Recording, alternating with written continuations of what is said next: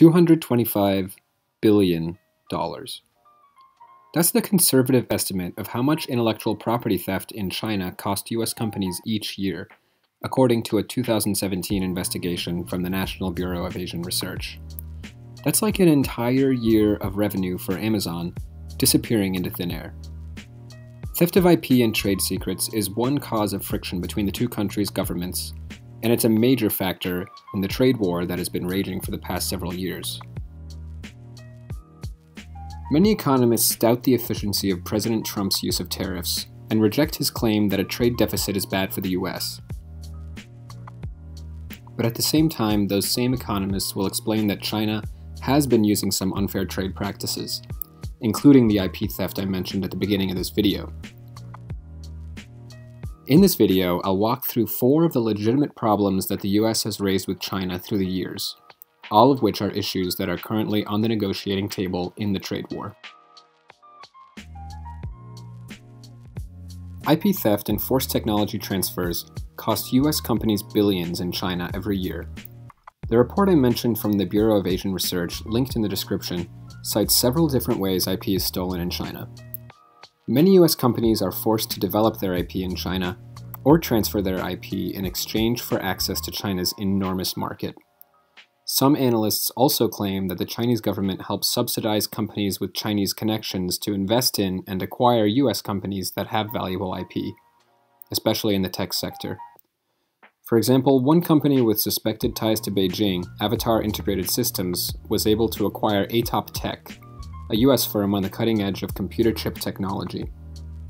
Despite the firm's shady connections, the transaction went through with no assessment from the US committee charged with overseeing foreign acquisitions of sensitive tech.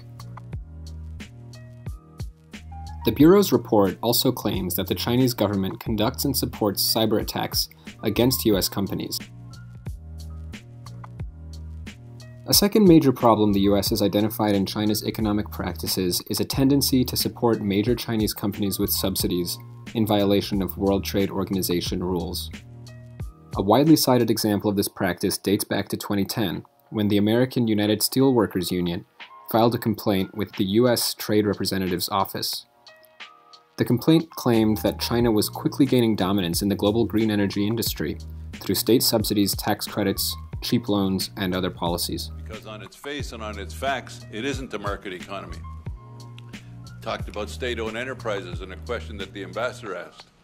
We know that they're building state-owned enterprises not just in China, they're building them here in America to compete with us, state-owned enterprises that aren't even designed to make a profit. We know they're doing it in Brazil, we know they're doing it in other countries. The union argued that these policies violated WTO rules. These kinds of practices from China aren't limited to the renewables industry.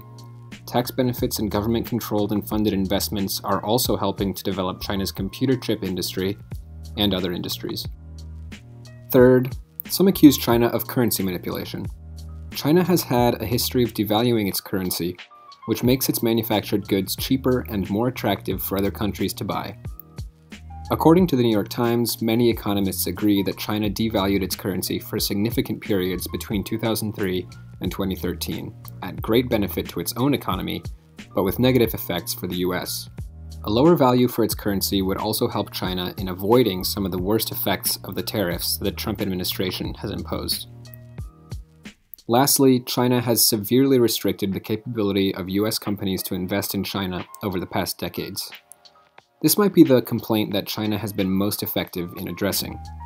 Over the past few years, Xi Jinping's administration has announced plans to scrap limits on foreign investment and ownership in some sectors, including automotive and aircraft production, finance, and insurance. And they have already begun implementing some of these changes as part of the early trade agreements with the US. So it looks like Trump's tariffs have had some success in pressuring the Chinese government into lifting restrictions on foreign investment, but it remains to be seen whether or not they can improve the other problems that I described above. Let me know in the comments if you think Trump's strategy is a good or bad one. Thank you all for watching. Please leave a like if you enjoyed this video, and remember to subscribe.